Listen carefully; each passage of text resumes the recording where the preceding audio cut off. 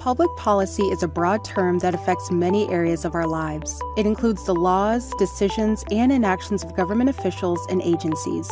And it's common that organizations don't get public policy right on the first try.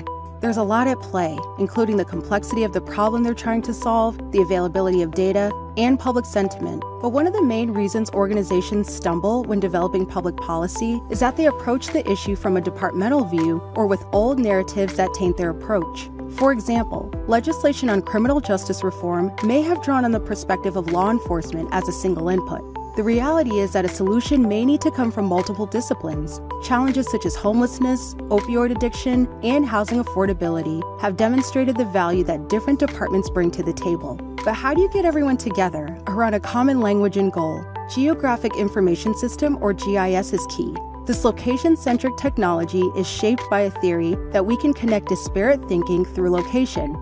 GIS has come a long way from groups using a series of paper maps to visualizing and analyzing data to stimulate conversation.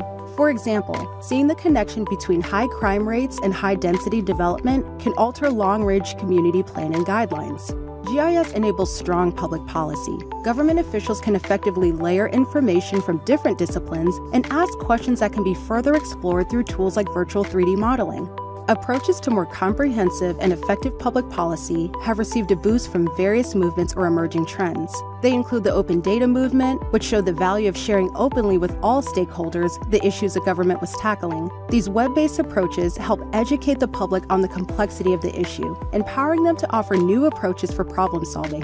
With the push to make data open by default came greater calls in the public policy space for transparency and accountability. These words became synonymous with putting the data to work to demonstrate where money was being allocated, provide benchmarks for measurement, and present information in new ways the public could better understand and offer their feedback.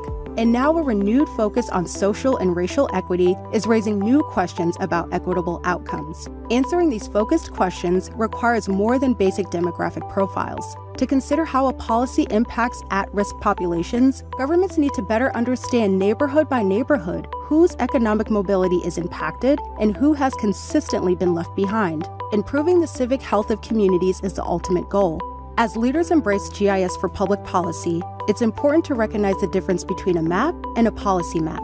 A map provides a backdrop for potential data to be considered and visualized, but a policy map shows the viewer opportunities to intervene, whether it be applying regulations, funding, staffing, or resources to prioritize areas precisely where they are needed. Policy mapping provides a platform for improved policymaking in several ways.